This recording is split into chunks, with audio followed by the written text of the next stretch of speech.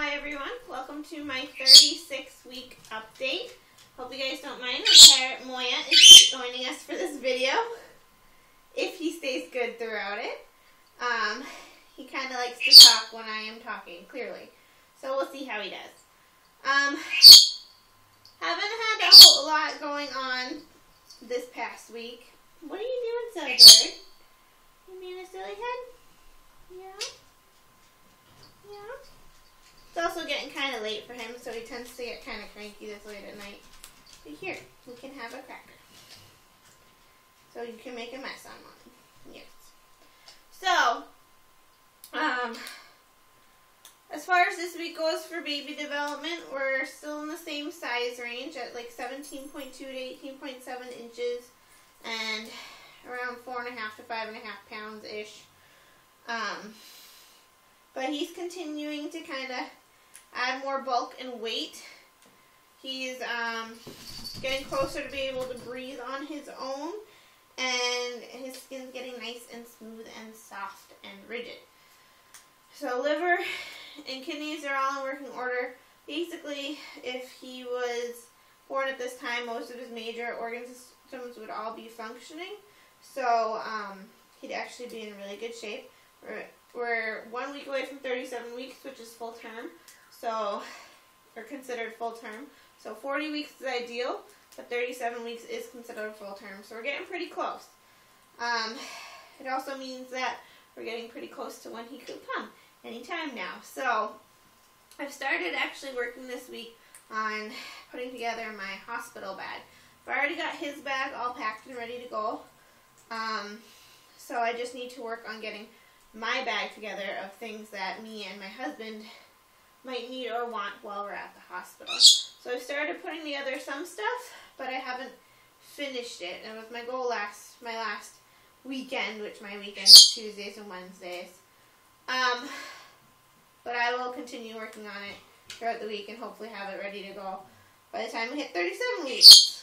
Yeah. So that way everything's in one spot. We can just grab it and go when we need to, instead of worrying about trying to find stuff all over the place. So that's kind of exciting. For me, haven't really had a lot. Again, it's not really new symptoms. I'm having a rough time sleeping sometimes. Last night I got woken up by something going on outside at 3:30 in the morning, and it took me over an hour to actually fall back asleep. No particular reason, I just could not sleep. And I had to get up early for work this morning, so I was pretty exhausted today. Boy is making, that's me being exhausted, making a nice mess everywhere. So, yeah, it's not a whole lot of new stuff this week. We did attend our last baby class, so that was good. It was called Baby Basics, and we learned a little bit of different stuff about just taking care of a newborn. The best part of it was at the very end we had all of the dads try on the Empathy Belly Vest. So they got this big old vest and a little, they put something around their chest to restrict their breathing. They put the big vest on with the big belly. It adds about 25 pounds. I've actually gained more than 25 pounds myself. So they got to wear that. There's also a little pad that goes in there that kind of squishes their bladder to make them feel like they have to go to the bathroom all the time. So, oh, excuse me. To try to simulate as best they can what it's like to be pregnant. And then we got to ask them to do different various activities. So I had Josh lay down, turn from side to side just like we do when I'm trying to sleep. Sit down and tie his shoes, because that is very difficult. What are you doing? And then basically just do a lap around the room trying to speed walk. So that was kind of fun to be able to watch them all do that. I think he is going to be a little loudmouth So we're going to take a moment and go put him away. Because clearly he wants to talk while I am talking. Hi, Moya. Are you a big silly bird? Yeah? You're not going to do anything good. You're just going to be loud, huh? Yeah. So I think I'm going to go put him back. And it's getting past his bedtime anyways. And he gets a little cranky this late. So we'll go put him away and I'll be right back. Okay, so sorry for the loud screeching. Thought it'd be nice for him to hang out with us for a bit. But he clearly just doesn't want to let me talk. So, and as I said, he tends to get a little crankier late at night. So it's getting kind of late for him anyways. But as I was saying, the empathy belly thing was pretty darn fun to watch all the guys go through. Gives them a little bit of a taste of what it's like. Clearly it can't simulate it perfectly, but at least it gives them an idea. Poor Josh actually pulled a shoulder muscle wearing it though, because it was so tight across his shoulders. So he's still recovering from that. But at the class, you know, we learned different basic things about newborn care.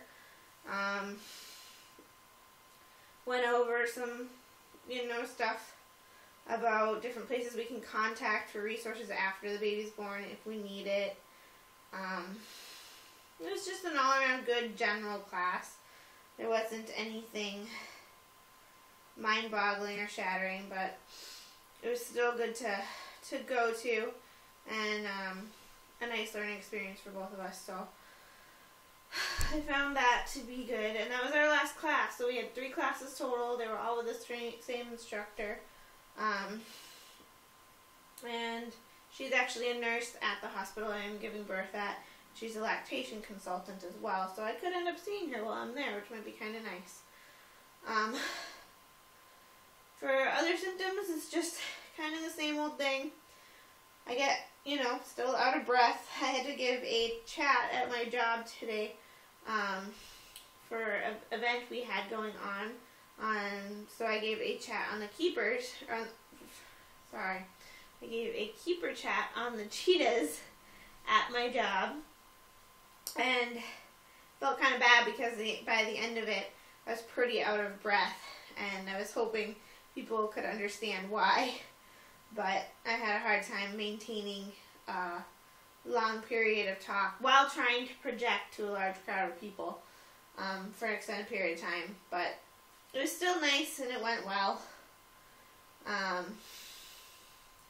So yeah, and acid reflux is still there. Doesn't seem to be quite as bad as it was for a little while. I don't know if it's the Zantac helping, but I don't always remember to take it every day, even though I try to. Stretch marks have gotten worse. They are now from here down all across here. My belly's been really itchy too. But I did switch to trying coconut oil as a moisturizer, and I really like the way it feels right now. So I'm just going to kind of keep using that and see how it goes. I have heard good things about using coconut oil as a moisturizer for your skin, as well as a nipple cream for when I start breastfeeding. And you can also use it to make your own wipe solution. Since we are cloth diapering, I'm going to try cloth wipes, and I don't know that I'll do it full time, but you can make your own wipe solution with coconut oil. So I did finally pick some up, and we're going to try that out and see how that goes. So that should be pretty good.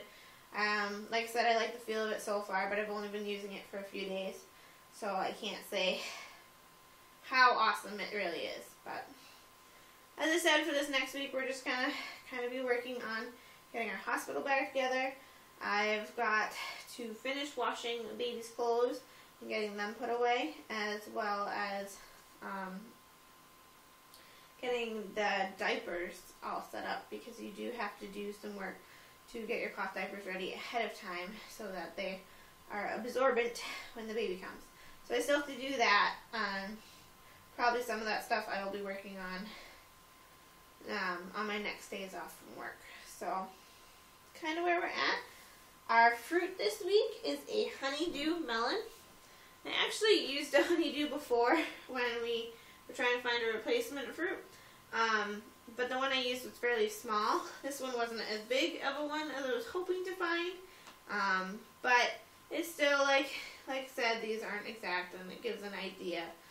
We are running out of fruit that we can use, though, so as I said before, I'm not sure how long our fruit comparisons can continue, because we just don't have that many more big fruits out there.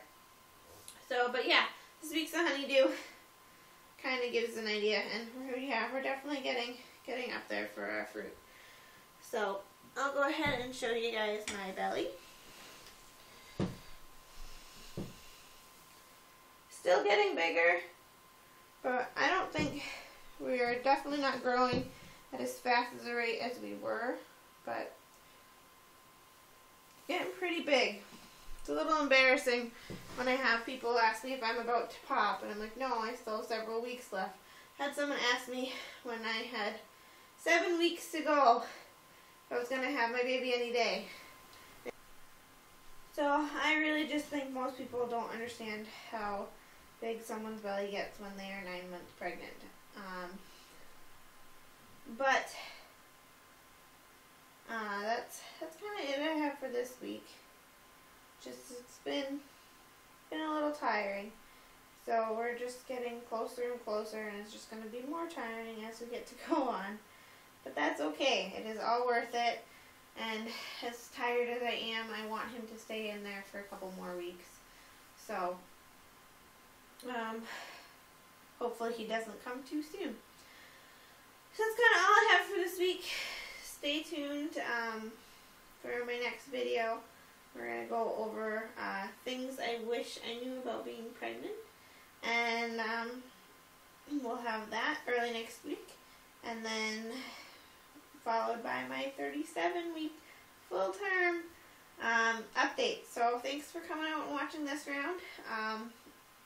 And we'll see you next time. Feel free to like this video if you enjoyed watching it. And feel free to post a comment below. So thanks, everybody.